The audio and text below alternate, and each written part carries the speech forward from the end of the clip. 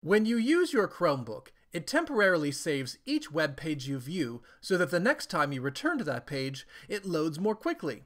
Normally this is great, but every once in a while it doesn't refresh with new content from the internet soon enough for an application to work properly. When that happens, you need to clear those saved or cached web pages.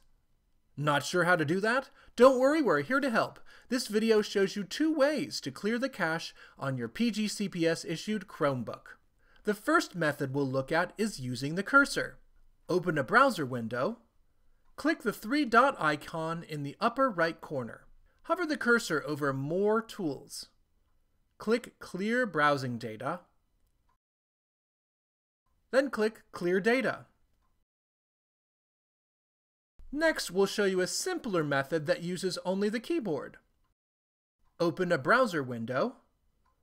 Hold down the Ctrl, Shift, and Backspace keys on the keyboard.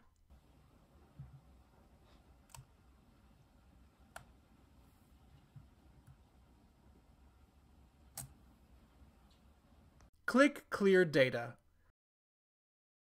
And that's it.